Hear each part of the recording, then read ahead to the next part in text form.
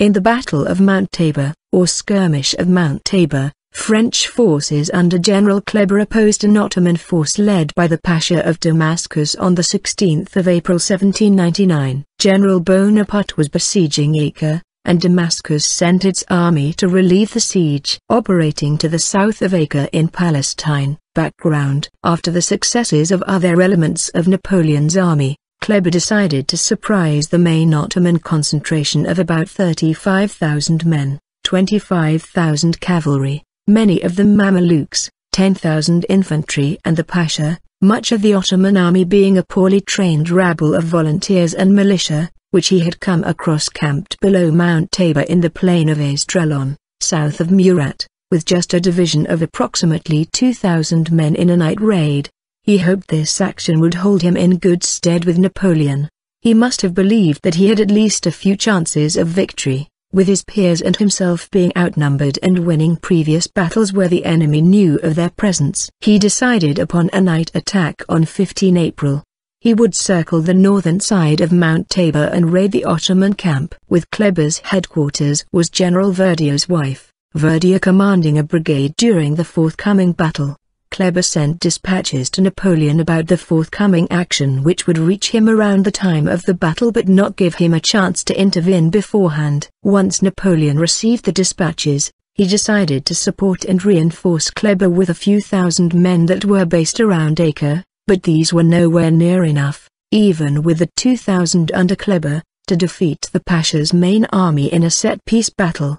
Kleber marched east from Nazareth, circling Mount Tabor, keeping west of the Jordan River. Unfortunately, Kleber badly estimated how long it would take him to reach the Ottoman camp, and at the break of dawn, at around 6 o'clock, he was at the southern base of Mount Tabor. The Ottoman forces spotted Kleber's soldiers in the growing daylight, and Kleber realized that his best bet was to form an infantry square. In this case, two squares were formed, to preserve as many men as possible. It would have been difficult for him to quickly move to any prominent position, although if he had moved much closer to the river this would have helped his logistical position, with nearby, closer water, and tactical position, with the Ottomans struggling to attack through, from the water, despite that he would have reached musket range of the river's edge before the Ottoman forces reached him. Another option would have been to attempt to climb Mount Tabor as high as possible in his limited amount of time. Battle. From 6 a.m. to 4 p.m. the French withstood repeated Ottoman charges. They suffered few casualties and easily held their square,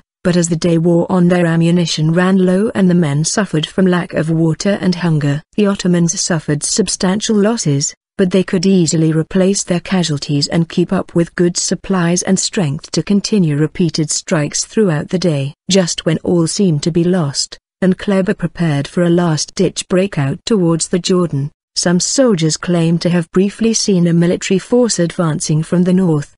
Kleber tried to verify their report, which could be a relief column under Napoleon, but he saw nothing but the open desert and a monstrous enemy force. However, a moment later Kleber saw the relief column. At the first moment Kleber had looked, the relief column under the personal command of Napoleon Bonaparte had marched right into a dip. Although Kleber saw and his men began to feel relief, their opponent still had many times more men than Napoleon and Kleber together. Napoleon found himself between the Ottomans and their camp. He decided to distract them by detaching 300 men to pillage and destroy the Ottoman camp. This succeeded far more than Napoleon could have imagined. Upon seeing the destruction of their belongings, the Ottomans assumed they were surrounded. In response, the Ottoman army began to retreat to the south and across the river Jordan. Kleber ordered his men to charge in a last effort for the day, and supported by the rest of the soldiers under Napoleon, who were relatively fresh, this charge transformed the Ottoman retreat into a general rout. Kleber's men found their thirst replaced by an adrenaline rush, and the waters of the Jordan turned red with blood. The blood of the Turks were killed in the rout. Aftermath. Overall, Kleber's casualties were 2 dead and 17 wounded, but had Napoleon had arrived just an hour later their casualties would have been far more serious. On the other hand, the Ottomans, although estimates cannot be relied upon, had lost a large proportion of their overall force. This victory not only ended any major threat of the Pasha's army lifting the siege of Acre, The surviving Ottoman land forces were scattered and did not reform before Napoleon was forced to lift the siege the following month.